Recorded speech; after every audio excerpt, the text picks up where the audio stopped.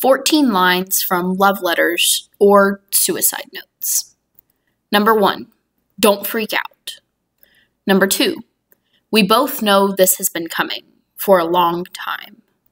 Number 3, I've been staying awake at night, wondering if I should tell you. Number 4, I bought the kind of crackers that you can eat. They are in the hall cupboard. Number 5, now that we have watched all the episodes of True Blood, I do not know what else to do next.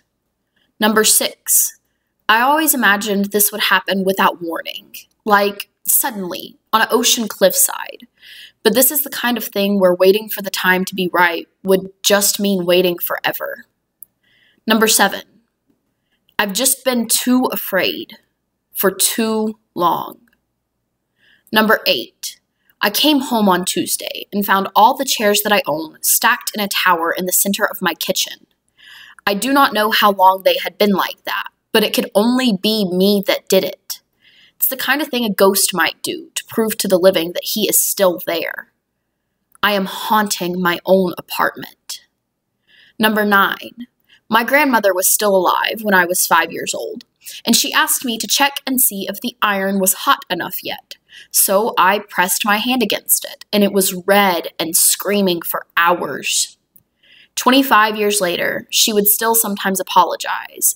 In the middle of conversations, I feel so bad about making you touch the iron, she'd say, as though it had just happened.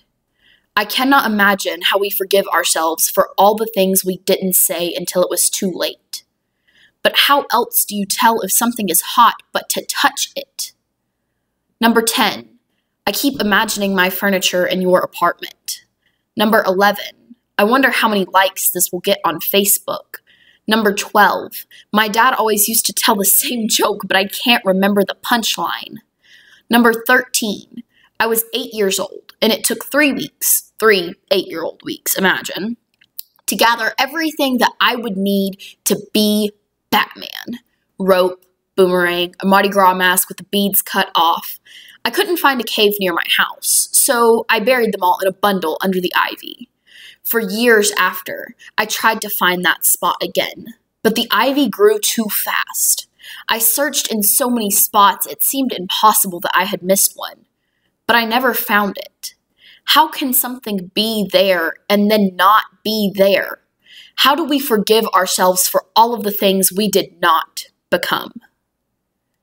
Number 14. I never had the courage to buy bright green sheets. I wanted them, but thought they were too brash, even with no one but me to see them. I bought a set yesterday and put them on the bed. I knew that you would like them.